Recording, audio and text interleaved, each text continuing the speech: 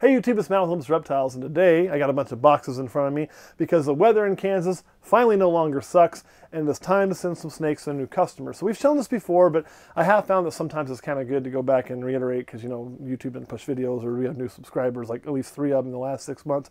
And I want to share with them as well how we do things, because I know a lot of people haven't done this before. You're going to have to do it for your first time, and a little bit of questions and curiosity on how it works. So I'm going to show you, I think we're better at filming this. This is a little bit more pre-prepped. And then we're going to go over to Patreon and talk a little bit more about some of the ins and outs and things like that about this. So bear with me, because none of these are tied up yet. I just want to be able to show you the babies. So first and foremost, let's show you what we do. So a couple people do things a little bit different. I've already got these boxes made. I'm going to deconstruct them for you. One, we attach our heat pack. Oh, that one's already getting warm. We did get a bad batch of heat packs, so do be cognizant of that.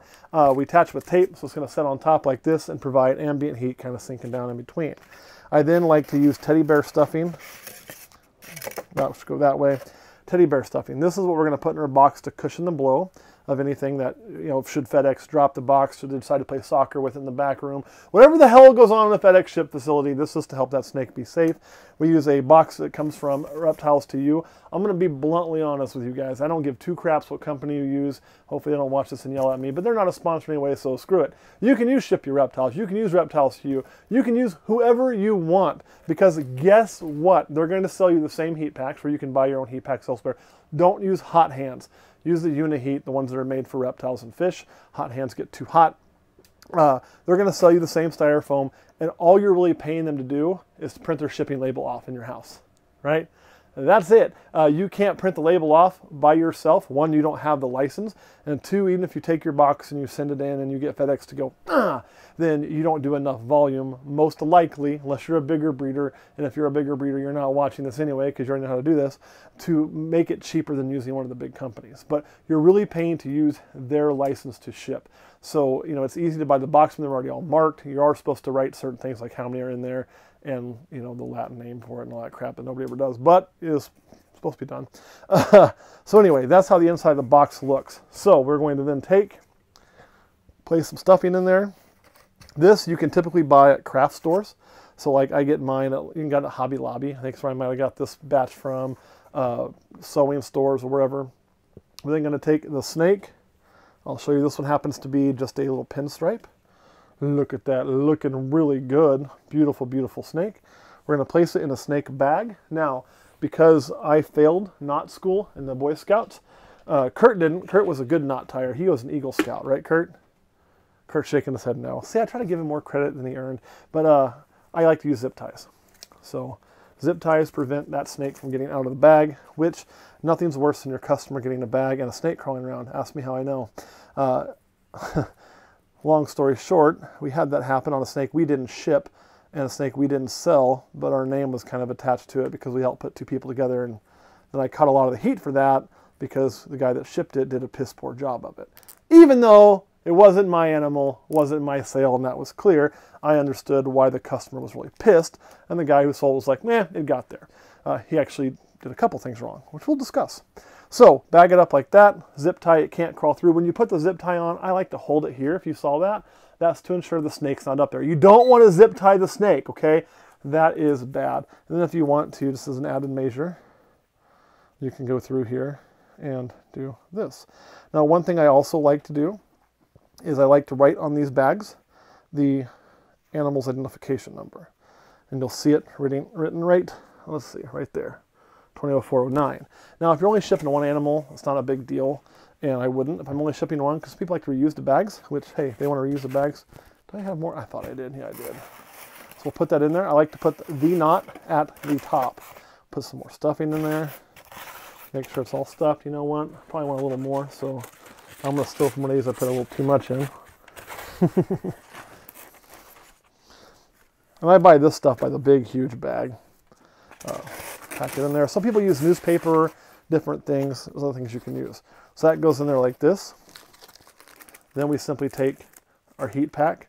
It goes on there like that. Your goal is not to make the snake hot. Feel that. You can't feel it because you're watching. Trust me, it's like a nice steering wheel set on a low setting, on a warmed one, for those of you with fancy cars. we like to take this, and again, this is why right on the box I can match it up. Hey, that was a pinstripe, and on our sheets it says what it is, what caused the breeding, its security number, what we believe it to be. Has some basic care instructions, same shoe we've been using forever. It also contains my cell phone number and Kurt's cell phone number, and it contains a web address that no longer works. But it also has our email address and our Facebook. So it has plenty of ways that if a customer has an issue, they can get in contact with us. You know, we wanted to make that easy. This is not so much a big deal on this one because I've already been in contact with the customer. I should already have my phone number, but just in case they don't, it's there. When we close that up, whoop, go back and get my tape. Now you're going to say, whoa, whoa, whoa, whoa, whoa, whoa, whoa, whoa, did you stab any holes in the box? It's not necessarily required. These boxes are not airtight.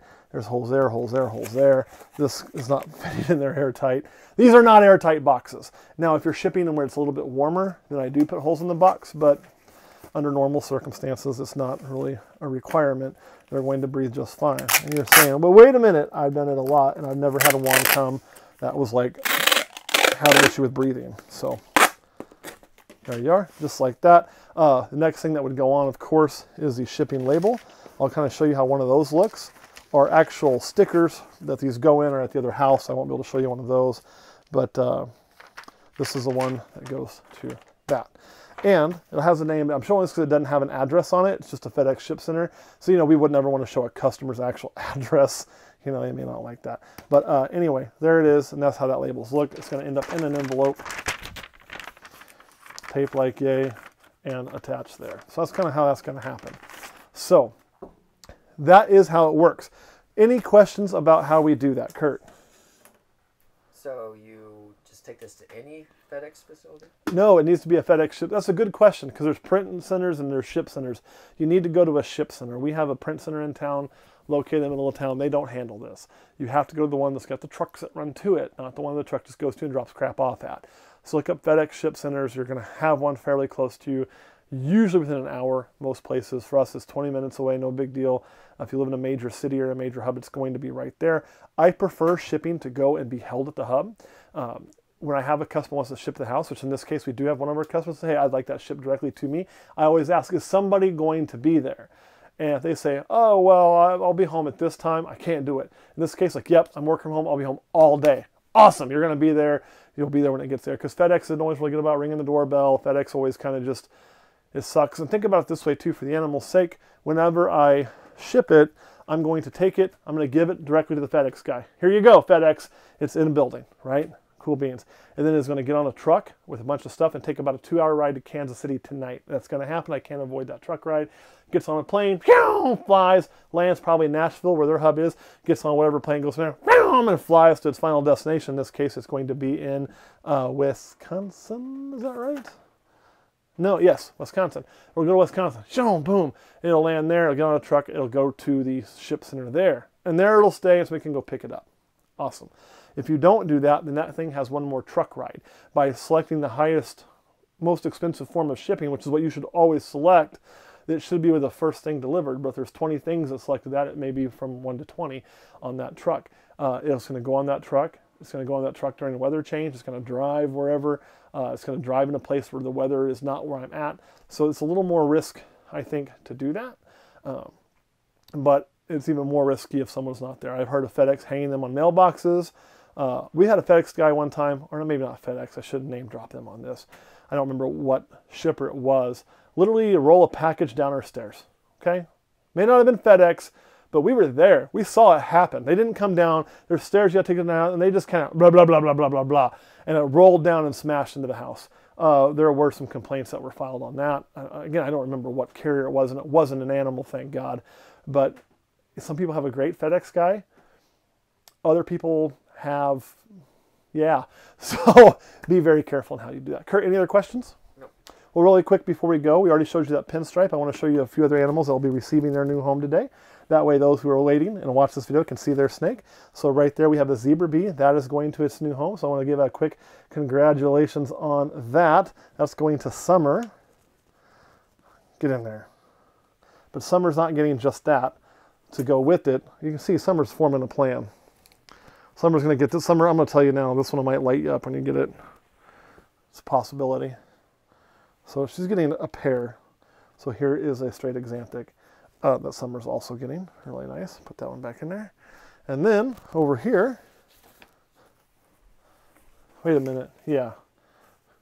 I gotta remember who's getting what. Sometimes I gotta think who's getting what. We have these going out to this. I believe these are going to Luke. Is a pastel with a really nice scaleless head. Check that out. Beautiful, beautiful snake. And one more.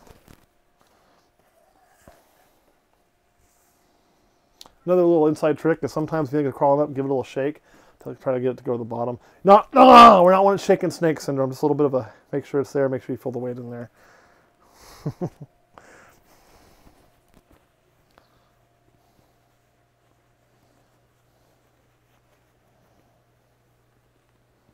Another Xanthic right there, coming home to a new home. So that is what we got going on. Yeah, I know, you want to light me up, don't you? Haha, I win. So, if you have any other questions, Carmen, go ahead and hop off here. I just want to show the babies that are going out today. And if you're waiting on babies from us, hey man, we are in the business of shipping right now. The weather is awesome and will be. So hit me up. If you're waiting on something, let's get it to you. If you're still waiting to pay, let's get that done and get that steak sent out. We're going to have more babies coming in. So Kurt's been yelling at me, get these racks emptied. And that's what I'm working on doing. And we do have a for sales sheet coming up very, very soon. Anything else you want to add, Kurt? No. All right, guys, thanks for watching. We're going to start the Patreon. We'll catch you next time.